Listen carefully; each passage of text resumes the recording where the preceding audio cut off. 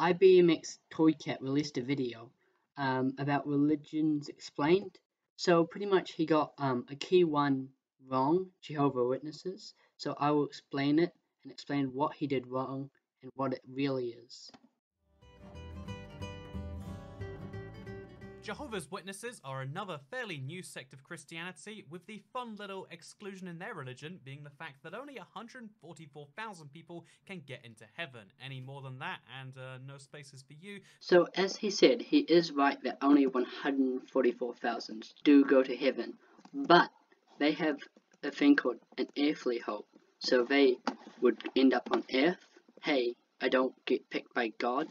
They end up on earth after a death to everyone, and they have to then bury all the people who died. Until you smell human flesh burning from a helicopter crash, people that look like humans, like a hot dog on a grill, blackened and splitting open. I know what's coming at Armageddon. A lot of dead people. A lot of dead people. So it's absolutely urgent for us to get our minds off ourselves. And let's get out there and help as many as we can, because when it comes, it's going to be numbing for you.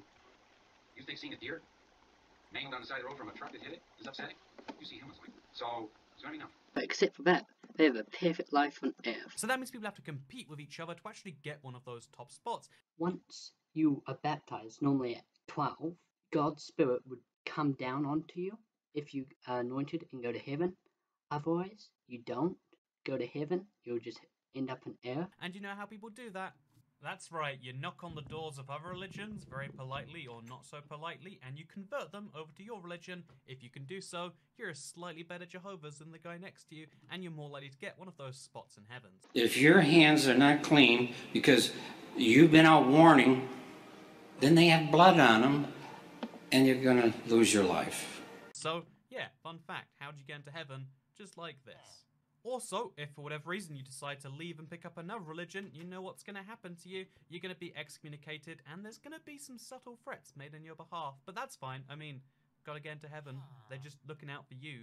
They shun people, like their family, your friends, your mom, your dad. They'll shun you if you leave. They won't talk to you. They won't even want to live with you. Getting you one of those 144,000 spots. Good guy, Jehovah's.